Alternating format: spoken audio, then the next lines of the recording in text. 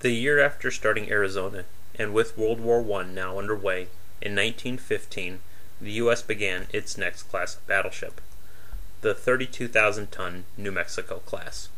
Originally, only a pair were to be built, after the Navy only started one ship each of the 2 previous years. Prior to that, 2 ships had been started per year, and the Navy was eager to catch up. So, a third was paid for by selling 2 small, slow, and short-range pre-dreadnoughts, the previous Mississippi and Idaho, to Greece. As built, these ships were an incremental improvement on the previous Pennsylvanias. The most obvious change was the adoption of an angled, or raked, or clipper bow. This helped keep the forward part of the deck dry. This in addition to still having a raised forecastle deck. Also, to help keep out spray, the hull-mounted casemates of previous classes was omitted. Unfortunately, the decision to do so was made as the ships were nearing completion. As a result, Mississippi, the first to be finished, actually completed with them, while the other 2 still had the characteristic knuckle in the hull. This was to be the first of many differences between the 3 ships as they evolved. Main armament was also improved. While their 12 14-inch guns still retained the 15-degree maximum elevation and used the same shells as previous classes, these were new 50 caliber guns rather than the previous 45. The new mountings that housed them allowed the barrels to be individually sleeved, meaning they could raise and lower separately of each other in the turret. As such, it would be more accurate to call them 3-gun turrets rather than triple turrets. The most radical change, though, was in the engine room of New Mexico herself. Turbines had finally definitively replaced reciprocating engines in the previous class, but the Navy suspected it could do even better. Turbo-generator electric drive. Steam turbine direct drive was the norm for the time. For the sake of simplicity, let's not worry about generating electrical power for the ship yet. In this type of propulsion, boilers burn fuel to heat water, which then turns to steam. This steam then turns the blades of the turbines like a windmill before recondensing and heading back to the boilers as feed water to start the process all over. The higher the pressure, the faster the turbines turn. The faster the turbines turn, the more power they produce. The trade-off is it requires burning more fuel to produce more steam to gain the higher pressure to turn the turbines faster. The turning turbines then drive the propeller shafts through reduction gearing, which reduces the several thousand RPM of the turbines to something usable by the propellers. Turbo-electric drive works the same way until you get to the turbines running the propeller shafts. Turbo-electric drive worked more like submerged submarines. Rather than driving the propellers directly, the turbines simply generated electricity which then powered separate motors which churned the propellers. In practice, this offered several advantages. 1. While fitted with turbo-electric drive, New Mexico was about 20% more fuel efficient than her sisters. She achieved the same speed on less horsepower. 2. Being made up of smaller parts meant subdivision was greatly increased, thereby containing flooding. This was the key selling point. 3. Smaller parts also meant they were easier to work on while underway. 4. Because the turbines weren't connected to the propeller shafts, they could be fitted in tandem rather than side by side. This freed up lateral room, which could be devoted to a better TDS, which in the next class they were. 5. Also, because the turbines didn't directly drive the shafts, power distribution redundancy was simplified. If a turbine or its generator went offline, whether it be due to mechanical breakdown, battle damage, or just for maintenance, the associated shaft didn't go with it. The other turbine generators could be simply crossed over to keep the propeller running. In theory, a turbo-electric drive ship with 4 turbines and 4 propellers could keep driving all 4 propellers equally even if 3 of the 4 turbines were out. 6. Another advantage was reverse. In a typical direct drive layout, putting a ship in reverse required changing over to a reverse gear attached to a reverse turbine. This meant the ship had to stop, switch gears to the reverse turbine, then go, kind of like a car. In turbo-electric drive, because the propellers were driven by an electric motor, changing into reverse simply meant flipping a switch that reversed the current flow, which drove the motor the other way, much like a ceiling fan. Moreover, because each propeller had its own motor, they could switch directions separately. This meant the propellers on one side could be run forward, while the ones on the other side could be run backward. In theory, but a disappointingly few times in practice, this meant a turbo-electric ship could achieve a near-zero turning radius to outmaneuver incoming torpedoes, shells, and bombs. 7. Due to how it worked, turbo-electric ships could offer much more electrical power to the ship. While this wasn't a big deal in 1915, in World War II, this became very important. Up to and during World War II, electrical usage spiraled. Radar, mechanical computers, remote power control for guns, radios, air conditioning, ovens, and many others consumed more and more electricity as the war went on. New Mexico was started October 14, 1915, and finished May 20, 1918. Mississippi was started April 5, 1915, and finished December 18, 1917. Idaho was started January 20, 1916, and finished March 24, 1919. Main armament was 12 14-inch 50 caliber guns in 4 triple turrets, 2 forward and 2 aft, all on the center line. Like all triple turrets, they used a downward swinging breech block to save space. Like previous battleships, maximum elevation was originally 15 degrees. By World War II, however, this had been increased to 30 degrees, increasing their maximum range from 12 miles to 18.25 miles. The actual projectiles they fired were the same as in previous 14-inch gun battleships. Like those ships during World War II, in light of their primary function being fire support, usually 3/4 of their magazine loadout was high-capacity rounds, with the rest being armor-piercing. Again, 100 rounds per gun were usually carried. Rate of fire was up to 4 rounds per minute per gun, with a more realistic rate being 2 rounds per minute. After prolonged firing, forcing gunners to go deeper and deeper into the magazine, even as they got more worn out, this could drop to 1 round per minute, or even 1 round every 2 minutes. As with most heavy guns, powder was in 4 bags. Secondary armament was the standard 5-inch 51 caliber gun. Mississippi was completed with the original design of 22 of these guns, 4 on each side in hull-mounted casemates, 1 under the barrels of turret 1, 1 under turret 1 proper, 1 under the barrels of turret 4, 1 near the rear of the ship. Again, while having the frames for these guns, New Mexico and Idaho were never fitted with them. All 3 ships did receive the other 14 guns, 5 on each side in casemates built into the superstructure just above the main deck. Above the casemated guns on each side were the 2 open mount guns, 1 just behind turret 2 and 1 near the end of the forecastle deck.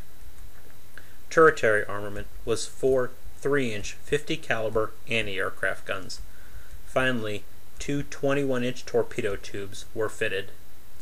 Power was provided by 9 boilers venting to 1 funnel. In New Mexico, these powered 2 turbine, or turbo, generators. These powered 4 motors, 1 on each shaft, which developed 27,000 horsepower for a top speed of 21 knots.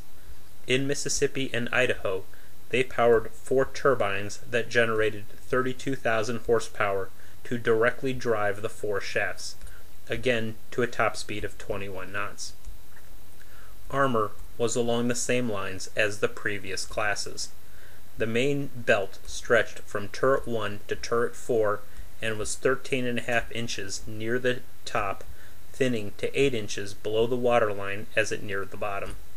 Deck armor was 3.5 inches from turret 1 to turret 4, again with a 6 1/4 extension over the steering gear.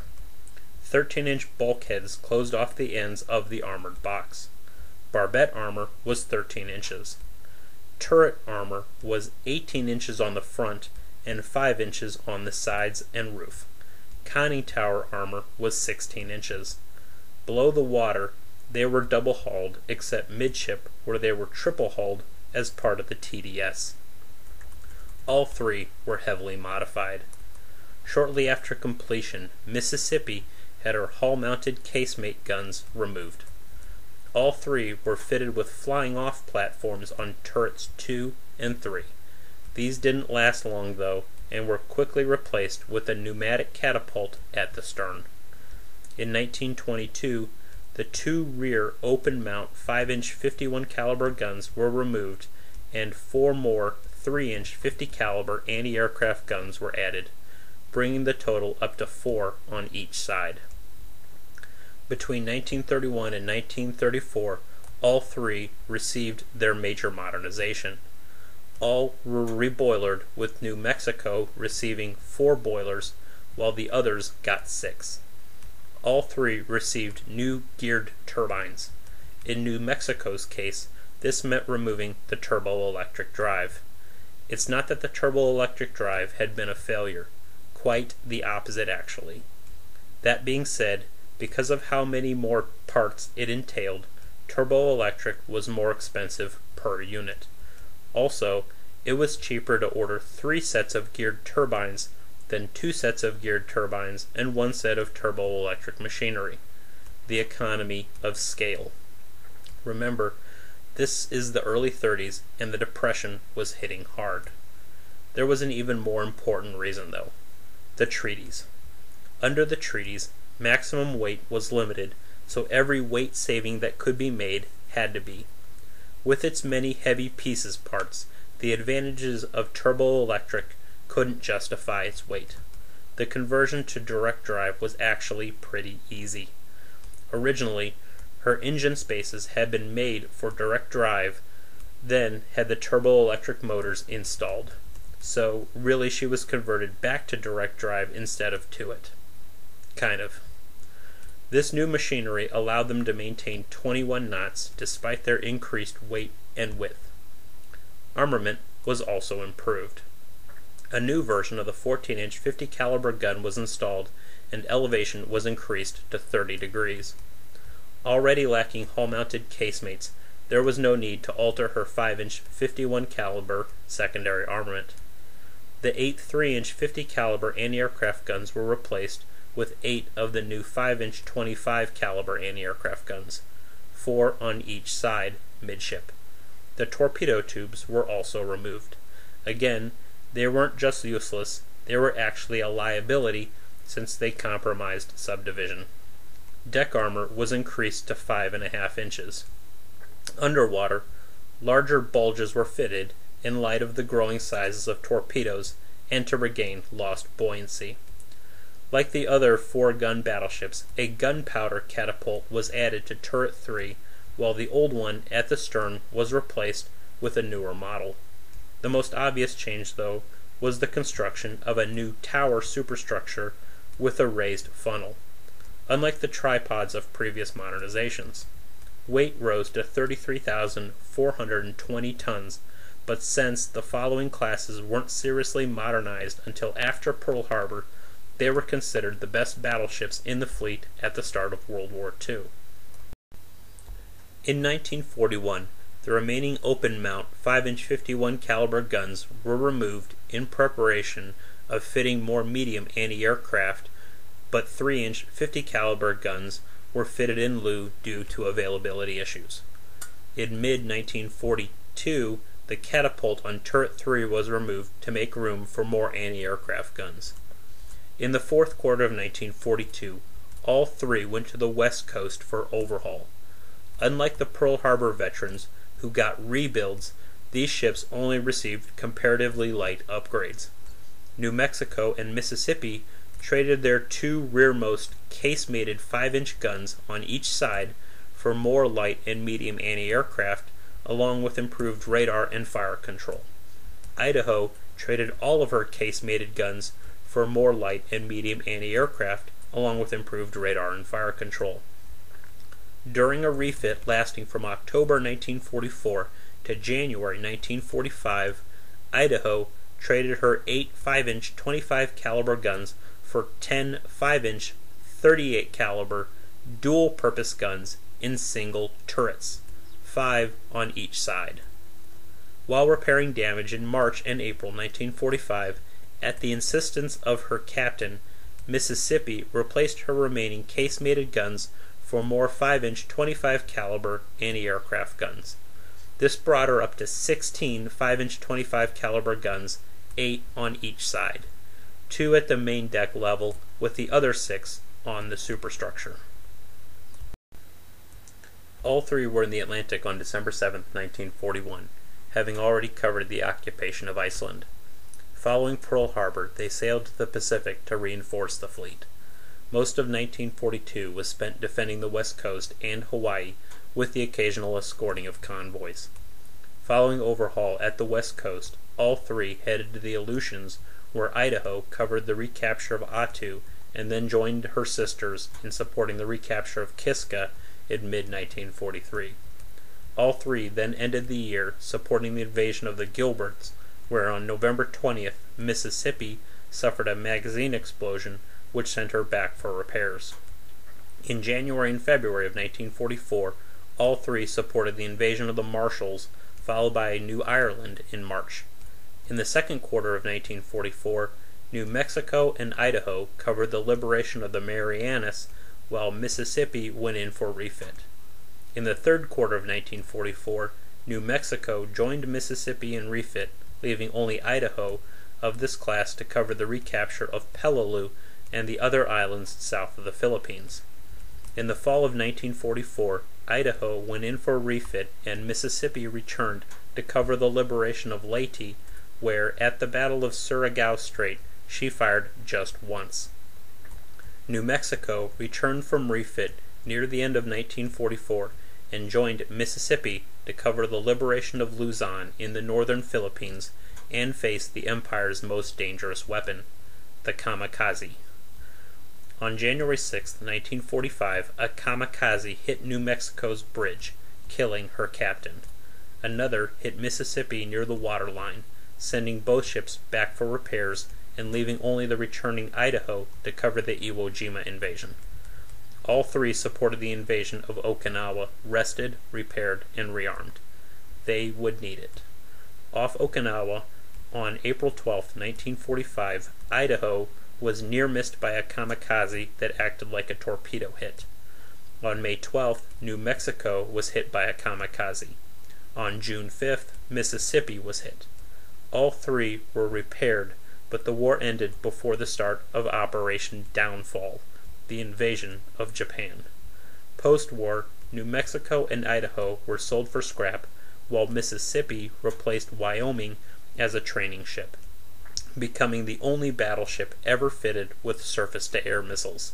She was finally scrapped in 1956.